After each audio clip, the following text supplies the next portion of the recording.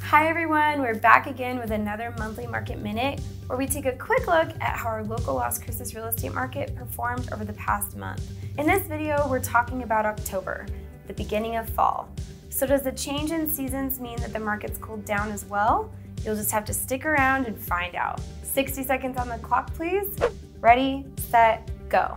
In short, yes, we are starting to see the market cool down, but only slightly. Last month saw just 217 homes sell, which is down over 7% or about 18 homes from last year's 235 sales.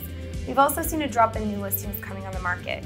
We had 68 fewer homes come on the market last month than this time last year, down from 301 to 233. While these both can be signs of things slowing down, that's not quite the full picture. The average sales price remains elevated at nearly $280,000, which is up over $32,000 from last year. It appears that luxuries continue to be a big part of what's keeping that number high. October saw 30 homes over $400,000 sell, which is 7 more than last year. We'll see how the holidays and year's end affect home prices, so be sure to keep an eye out for more market reports as the year goes on.